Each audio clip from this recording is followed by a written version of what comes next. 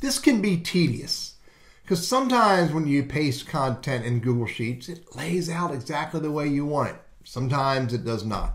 I'll show you a couple examples and a couple tactics that I use that may help, but I can promise you I'm not going to hit every scenario. Let me go to Google Sheets. So here's a Google Sheet. Now, over here I have a document and I have some scenarios in this document. So the first one is basically just a Google Doc table. And you could be a Word doc table, but it's just a table of data. If I highlight it and copy it, and I go to my Google Sheet and I paste it, it pastes pretty decently. Now I've also experimented with, let me get rid of that. The other way to paste is to do what's called a Control-Shift, Command-Shift, which basically is edit, paste, values only. Control or Command Shift V.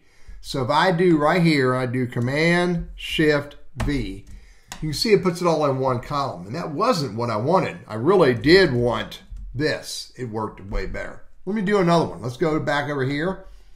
Here's a set of data that I have, which is basically a group of numbers separated by tab. So if I copy that, and then I go back to my Google Sheet, and I paste that, you notice it dropped all in one cell.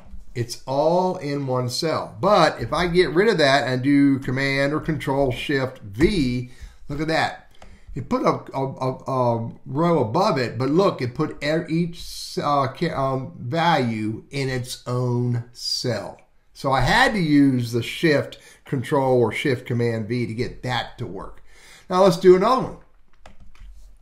Here's another one. They're separated by commas. So if I copy that and I go over here to my sheet and I paste that, notice that it put it all in one cell. But what happens if I undo that and I do Command or Control Shift V, it still only put it in one cell. So that would be a failure.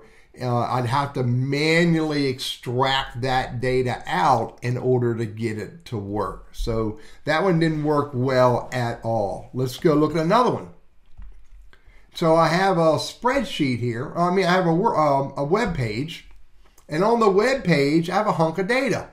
So let's say I want to copy this data and I want to put it in each separate columns, separate rows. So if I go up here and I just highlight down, just get a hunk of it, don't want to get it all, and then I copy it, Command C or Control C, and I go over here and I paste that, Control V, it put it pretty decently. It did what I want. What happens if I do Shift Control V? Wow, that screwed. Did that screw up? Oh, you know what? It did put it in here. It put it in the right order, the right contacts, but it got rid of all the hyperlinks. Let me get rid of that and show you.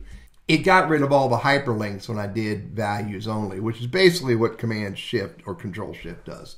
So those are a couple scenarios I have actually seen, and I'm trying to recreate it, and I couldn't figure out a way to recreate it, where it put all that data in one column. And when that happened to me, and I just can't recreate it right now, if you give me an example where that happens to you, I'll show you how I deal with it. But basically what I had to do when it put it all in one column, I had to take and write formulas, and I had to pull all the data out of the first column and put it in the appropriate columns. And then I had to repeat the formula all the way down. It was very tedious, but I did find a way to resolve it. If I can figure out how to recreate that scenario, I'll create another video for that specific scenario. But the bottom line, what I want to show you here is the difference between edit, paste, and edit, paste values only. And that generally helps with some of the pasting of data into a Google Sheet, but not every time. I'm Teddy, your Google Workspace and Gmail guy, and I hope this is helpful. Again, share with me a scenario with a hunk of data that's all in one column, and I'll show you how to write formulas to break it out and put it where you want it to be.